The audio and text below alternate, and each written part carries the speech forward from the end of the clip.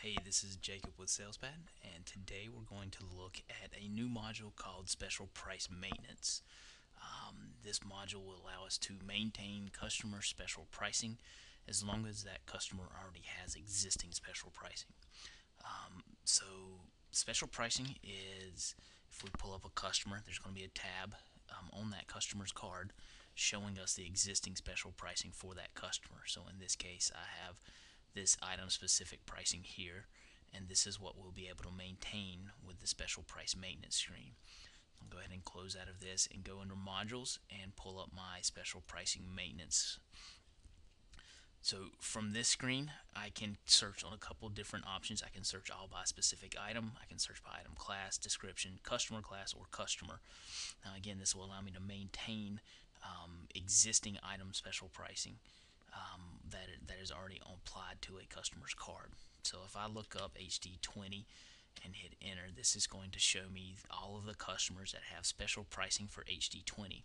So in this case, I have 4 customers that have special pricing, and we can see their existing price. Now what I can then do is I can adjust the price and increase that price or decrease that price. I can apply or remove or increase or decrease a discount percent. I can also add or remove a effective date as well. So in this instance, I'm going to increase my customer's price by 10%. So if I increase it, so I put in 110, I want to zero out my discount. If I do not check the selected items only, then it's going to do all lines on the screen. If I check that box, then I need to select the customers that I want to apply this new price increase for. So I have my 110% in. I go ahead and hit calculate. That is going to show my new calculated price on the right hand side. So for this customer, they had $22. If I increase it by 110%, that is going to add $2.20. So their new price is now $24.20.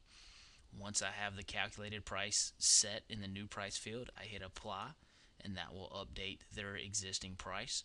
And then I hit save. Once I save it, then I can drill into that new customer, into that customer's card, look at their special price, and that new applied price will exist for them. So in this case, I'm going to go to this customer at the bottom, so their existing price should now be $22.99. Look up the customer. I'm already on the special pricing tab. I see the HD20. Their price is $22.99. So that is how you can maintain existing customer special pricing through the special price maintenance screen. Thanks for watching. This is Jacob again with SalesPad.